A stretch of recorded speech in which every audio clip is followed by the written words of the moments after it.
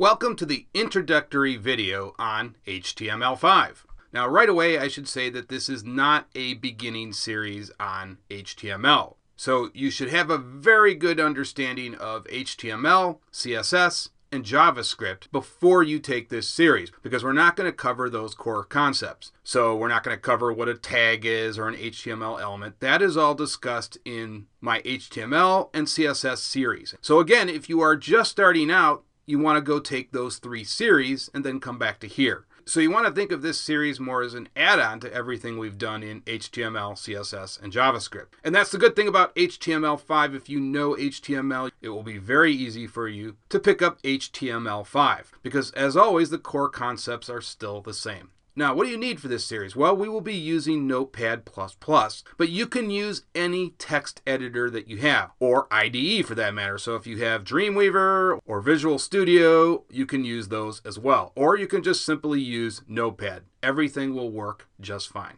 Now let's talk about some HTML5 tidbits. The biggest thing is HTML5 is backward compatible. So that's a good thing because all of your old web pages will work just fine with HTML5. And that includes the last release of HTML, which was 4.01. So if you have everything coded in that format, it will work just fine in HTML5. HTML5 is a little bit more forgiving. Some elements you don't even need to include in your web page anymore. And other elements you do not even need a closing tag. And elements are no longer case sensitive anymore. So you can put them in uppercase if you want. And we'll talk about that when we cover HTML5 syntax. Of course, new elements will be the major focus of this series. And we're going to cover the new semantic elements for page structure. So instead of using a div tag, you can use something more descriptive like a footer tag. And again, we will talk all about this when we get to page structure in HTML5. Perhaps one of the biggest additions to HTML5 is Canvas, and this allows you to do all sorts of graphics.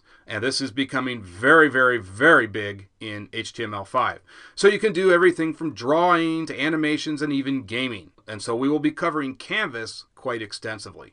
Now, amazingly, HTML had no built-in support for video or audio. So before HTML5, you had to use a Flash plugin. But now HTML5 has audio and video elements, so we will be covering those in this series as well. And there are some new features for CSS and JavaScript. So again, you need to know those languages before you take this series. So we will be covering some of those new features. Okay, we will get going with HTML5 in the next video. See you guys then.